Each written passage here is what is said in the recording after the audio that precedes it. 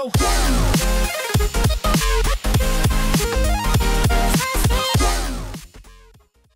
Hey, what's up guys, welcome to the STS, and today I'm going to show you how to run macOS 10.11 El Capitan on the VMware Workstation Pro. El Capitan is a great release by Apple, so Sierra's out, but still VMware doesn't support macOS to run. It's one of the best virtual machines out there, and I'm going to show you how to run. So first of all, you want to download the VMware Workstation Pro from the link right below.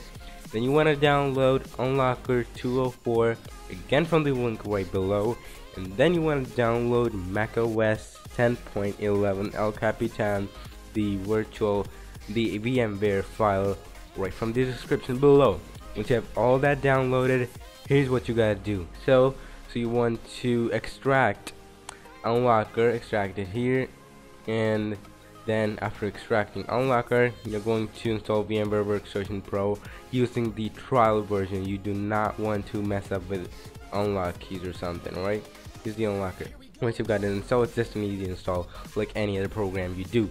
After that, you go ahead and open Unlocker, and with that, you want to do, when install this batch file, you're gonna run the command. It's gonna be really short, just like that. It's gonna flash a window or your screen. It's gonna do it really fast, just like you saw over here. And after that, you got that done. You got the VMware Workstation Pro unlocked and capable of running macOS. After that, you want to extract OS 10 El Capitan right where you want, just where you want.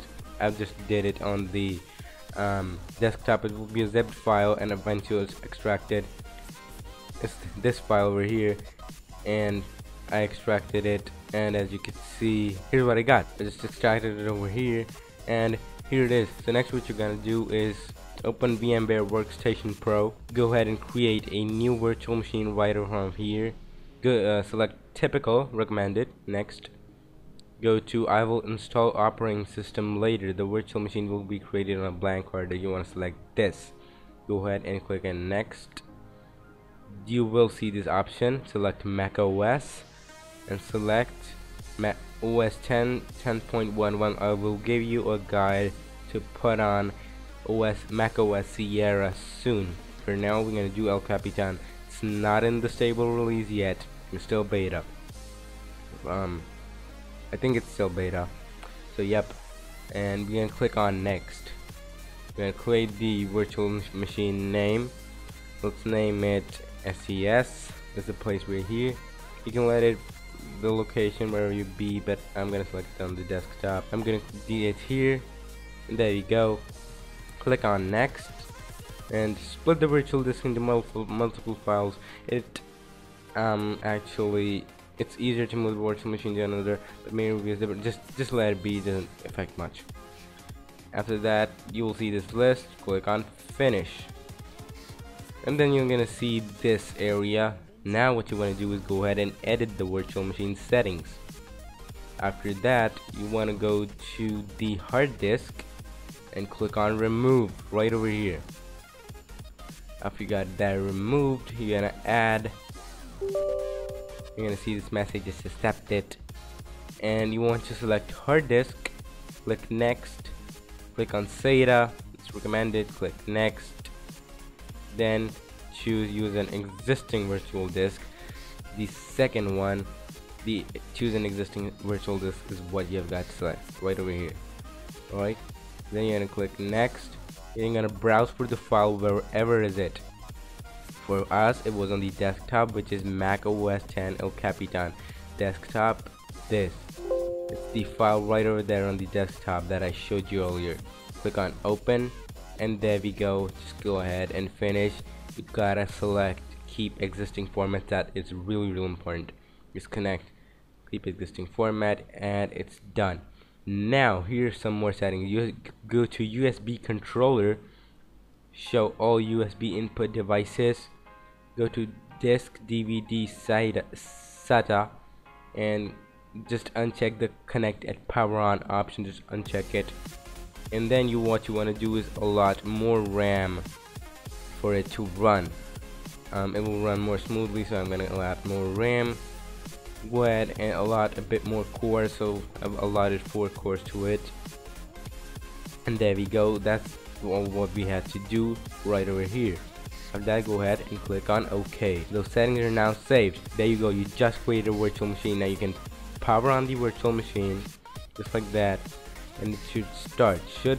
But if it does not start and you get this error right over here, here's what you want to do.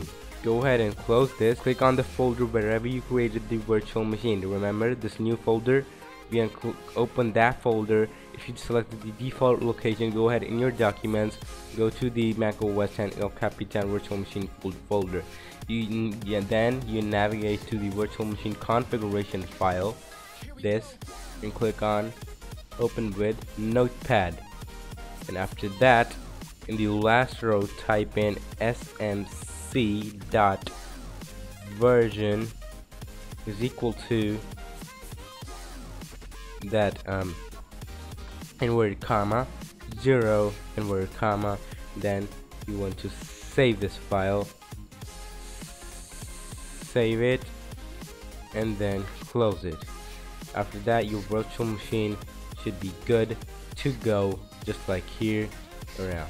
So I'm gonna power on the virtual machine, and as you can see, it's running. I mean, it will show this logo, and after that it will run. Yeah, there we go, Apple logo. It's gonna boot up. So after that, you're gonna set up your Mac just like your PC, and you can go ahead and take it to full screen ahead from here and click on exclusive mode if you want to full screen. So I'm gonna go through the setup process. So we got the virtual machine running. As you can see, it's totally running, and I could do system preferences or whatever you have. We may run this full screen. I'm not gonna do it because it's gonna make some problem for me while recording it. So yep, it's totally running, as you can see, and you can do. So you got your virtual machine running. Thank you for watching, guys. Hope you all enjoyed it and liked it a lot. Click the subscribe button for more, and do like it. Check out the channel Gamesters. It's my gaming channel, and you're gonna laugh out a lot. So check it out, subscribe it a lot, and smash a like below. And thank you for watching. Do comment, and I'll catch you in the next one.